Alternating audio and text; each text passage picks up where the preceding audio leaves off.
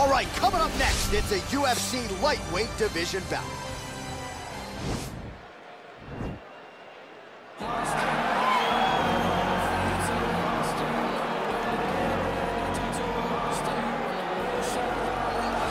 Well, this guy has truly made the takedown a thing of beauty in mixed martial arts with respect to yourself and George St. Pierre and the truly great takedown artists. This guy's closing the gap and entering that company in the eyes of many. Oh, absolutely, because he's done such a great job of timing takedowns.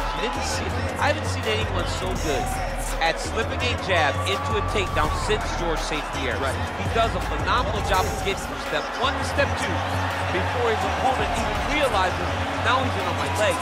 And if they do get their hip back, immediately he's up into a foot sweep, or a headlock, or an inside trip. It's just so many different ways for him to get you to the floor that he will throw every single one at you every single time. And a lot of fighters talk about that wrestling maintenance and how hard it is, right, over the course of a career to continue to drill those things. He talks a lot about that, and that's why he's continued to realize success here in the UFC.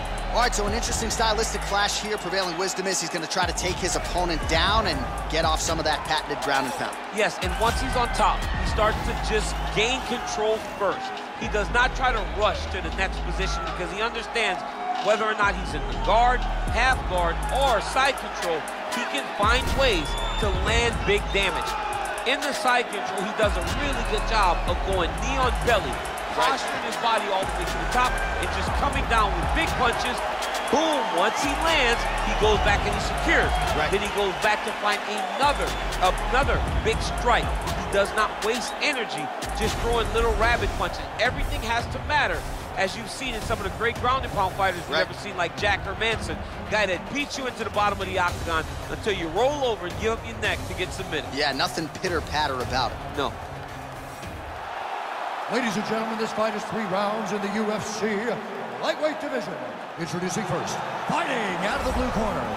This man is a kickboxer, making his professional debut here tonight. He stands 6 feet tall, weighing in at 151 pounds. Fighting out of Los Angeles, California, USA, Nguyen.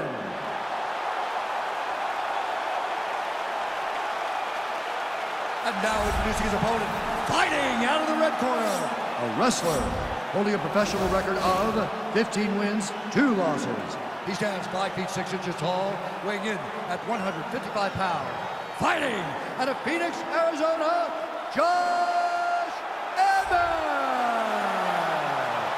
And when the action begins, our referee in charge, Dan Mergliata. Dan Mergliata, your referee. You ready? You ready?